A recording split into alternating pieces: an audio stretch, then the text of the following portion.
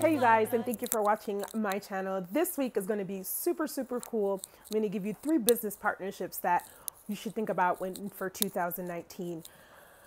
I love to look at what businesses are doing, not just in fashion or travel or whatever. And this is actually budgets in business. This is a part of this series for budgets and business. But I always like to look at what other industries are doing because it piques my attention of how the economy is doing.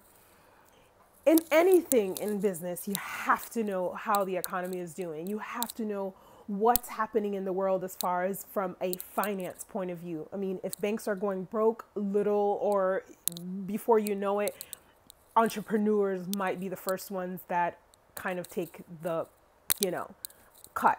The first, maybe about the first ones. Medium-sized businesses and larger corporations, of course, they have backing and all that stuff. So it's super important to know that.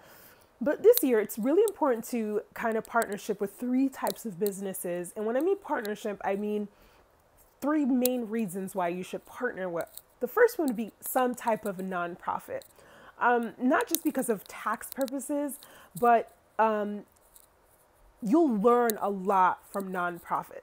And a nonprofit that kind of works with your heart and kind of goes with your brand and your business and what you guys are kind of like within the same realm per se. So look for a nonprofit this year that you can partner with. Look for one that might need that extra oomph. Maybe you can promote them, they can promote you, but at the same time, partner with them, volunteer, be embedded into that nonprofit because there's a lot that you can learn from nonprofits. Again, the whole nonprofit aspects of that business is because they don't make for profit. So they're not having a product or service or whatever that case is. So it's their business model might teach you something. The second thing is a business that will help you learn. And I think, I don't know if I did this correct. Okay. A business that will help you learn could be someone that's completely opposite. I would literally just come up with a list of businesses that you might say, I really want to learn more about manufacturing, or I really want to learn more about oil and gas, or something that's pertaining to your business. Again, this can be anything, or children or elderly people. And connect with the business, again, volunteer, connect with the business that you can learn from. Something that you're going to get just from learning, not just the nonprofit is more for, giving your time and understanding their business model. Because that's important because it's nonprofit. But the second one is more of a learning experience. It's more of a, how do they run their business and why do they run their business this way? Why do they have all these types of, departments or marketing techniques, or why they hire to put billboards up, or maybe they don't, or maybe they don't do any type of social media. Maybe they do word of mouth. Maybe they do old-fashioned direct marketing, which is not even heard of anymore in this digital world, but many businesses, very few, are doing them. So you never know, you might want to look into that. So the second one is a business that will teach you something brand new, and again, complete opposite. And then the third one is connect with a business where you can have fun.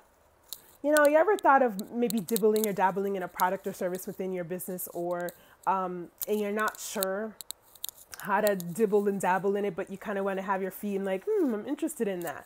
Do that. It might even be sparking an interest of a new hobby or something that is completely different from what you do, but in a business perspective.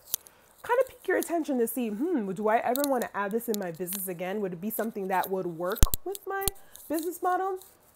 Because what happens, it will teach you something that you don't want to do, or it might teach you something new about your target market.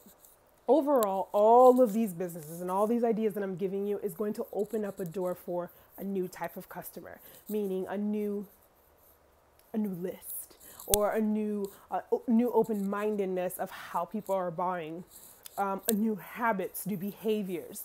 So take that in consideration with these 3 tips of the 3 types of businesses that you should connect with in this year. And again, I know it's really surface, but if you do have any questions, you can email me at hello@deargodarethereyet.com. Again, you check out the podcast every single Tuesday. We have a new podcast show and a new video up. Like I said, I don't know what I'm doing, but I'm just putting stuff out here to help and, of course, to kind of, get the conversation going through all the different series of budgets and business, passion to empower, and of course, self-growth. So thank you for watching, and I hope you have a great year.